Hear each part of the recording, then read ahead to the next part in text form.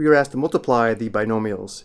To multiply two binomials, we distribute the terms of the first binomial into the second binomial. So to determine this product, we distribute 3x squared into the second binomial, which gives us two products.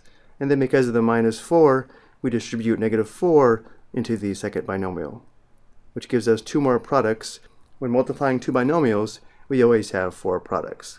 Sometimes you'll hear the acronym FOIL to explain how to multiply two binomials, where the F stands for the product of the first terms, the O stands for the product of the outer terms, the I stands for the product of the inner terms, and the L stands for the product of the last terms.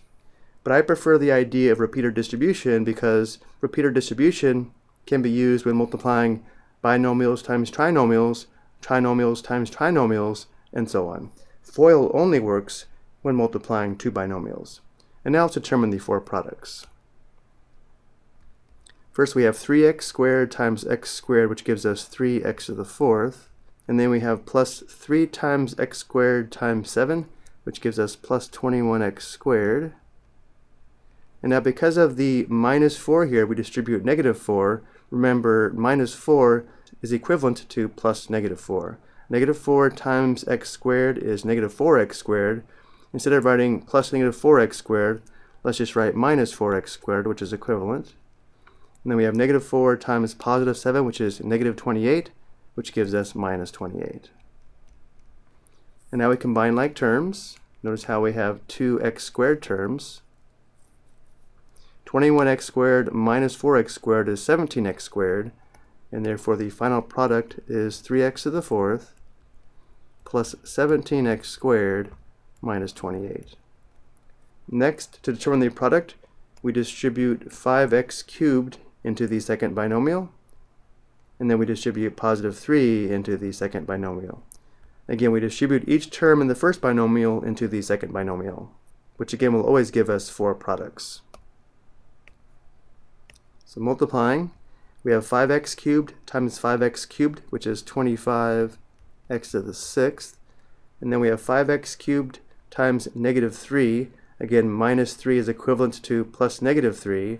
5x cubed times negative 3 is negative 15x cubed, which gives us minus 15x cubed. And now we distribute the 3.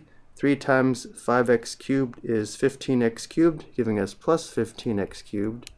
And then finally we have 3 times negative 3, which is negative 9, giving us minus 9. And now we combine like terms. Again, we have two x to the third terms. Negative 15x cubed plus 15x cubed is 0, and therefore the expression simplifies to 25x to the sixth minus 9. And then finally we have the square of x to the fifth minus 6. There are no shortcuts here. We have two factors of x to the fifth minus 6. Need to write out both factors and then multiply the two binomials. So we first distribute x to the fifth into the second binomial, and then distribute negative 6 into the second binomial. Again, we have four products. X to the fifth times x to the fifth is x to the 10th. And then we have x to the fifth times negative 6, which is negative 6x to the fifth, which gives us minus 6x to the fifth. And now we distribute negative 6 into the second binomial. Negative 6 times x to the fifth is negative 6x to the fifth, giving us another minus 6x to the fifth. And then finally we have negative 6 times negative 6, which is positive 36, giving us plus 36. And again, we combine the like terms. Negative 6x to the fifth minus 6x to the fifth is negative 12x to the fifth. The simplified product is x to the 10th minus 12x to the fifth plus 36.